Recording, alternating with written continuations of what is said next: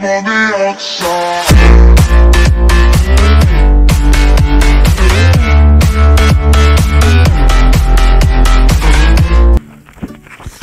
Hello everyone, Colorado8 here. Today I'm back with another Pixel Gun 3D video. In today's video, we're going to be looking at 4 weapon changes that, or not 4 weapons, what am I doing? Like 5 weapon changes that got buffs or nerfs or weapons that changed their performance in general. And I'll show you guys all those weapons right now. And I turned my volume audio completely off because the screen recorder I'm actually using is actually kind of difficult to even hear me when I have the game sound on. So there might be some music in the background, I don't know. So I'll show you guys all the weapons that actually got buffs and nerfs and changed the weapons in general. So I'll see you guys for the first weapon. Now the first weapon, well, not technically a weapon.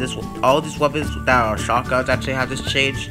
Well, not all the shotguns have this, but when you use something like the heavy shotgun or the Predator, so basically what happens now is that the crosshairs don't really go up as rapidly. As you can see here, the crosshairs continually go up, but when the first few shots actually have been shot, the weapon's crosshairs are not very high because it's pretty crazy. Like look at that spread right there. That's actually a pretty crazy spread.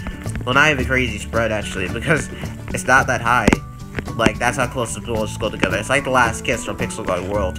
So I could probably shoot someone at a medium range actually. So I shoot this guy from actually a distance here. As you can see here, I easily took that guy out. I doubt you'll get someone like this guy. You know, the bullets actually spread quite enough actually to actually miss.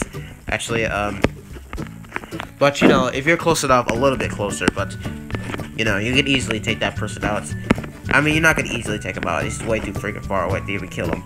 But you know, it's the first weapon change with all the shotguns. I'm gonna use a different shotgun actually. Let me see here. Our Predator. There's only two people left, which kind of sucks. But I didn't want to join a match with a lot of people anyway, so alright, here you go. It's with the Predator as well.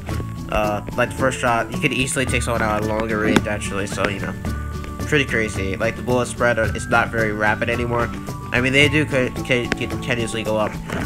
What happened before is that when you shoot the first shot of the weapon's crosshairs go extremely wide, but they don't even go as wide anymore.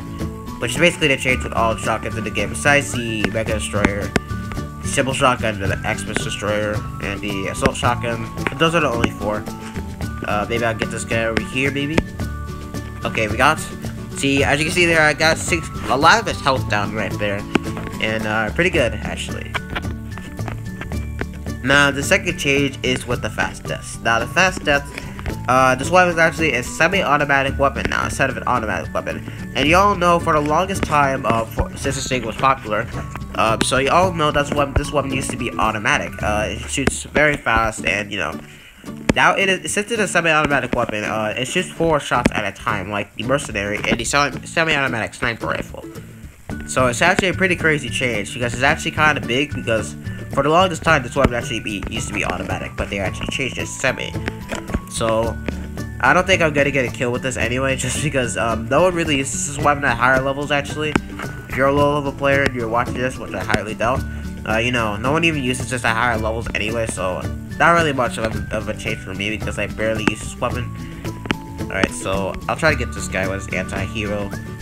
The accuracy actually went up quite a bit actually with this weapon as well. I don't know why, but you know, the weapons actually used to go up and down when you actually, you know, the crosshairs. The aiming actually went up and down when you used to use this weapon actually. It's kind of weird. Alright, I'm gonna go to the next weapon now. Alright, so the next weapon is the Elephant Hunter. Now the Elephant Hunter is actually a 1-shot headshot now, and it used to be a 2-shot headshot when it was actually removed from the game. But since Really Soft, or the Pixel Gun company I should say now, they actually buffed this weapon to a 1-shot kill actually for a headshot to an arm player, so it's actually a really powerful weapon actually. Not really the best sniper rifle. It's not my favorite, obviously. The obvious ones, but the anti-hero rifle is the best one in my opinion because that weapon does shoot through walls, and you know. But this weapon is still pretty good. If I can even aim, there's a 1-shot right there. A 1-shot. I don't think I can get this guy actually, but you know, pretty good weapon actually. So maybe I'll get a couple more kills, maybe against some of these players. If I can even find any more. Alright, there's a one-shot right there. So, for an example of all these one-shots right here, it's a two-shot body shot like pretty much all the other one-shot kill snipers in the game. And pretty crazy buff for the hunter. Now, the fourth change is with I almost said smart bulb, oh my god. But, the fourth change is with the Easter Bazooka here. So, the Easter Bazooka, used to be one of the worst freaking premiums in the game ever. When it first came out, this weapon was extremely weak. You're gonna get a kill, and after I kill this guy right here, it's a one-shot, like there. So this weapon is actually buffed to a one-shot kill now. It's pretty crazy of how powerful this weapon actually is now. It's pretty crazy, if you do ask me. Maybe I can get this guy if I'm lucky. I doubt I will get him, but you can always believe, right?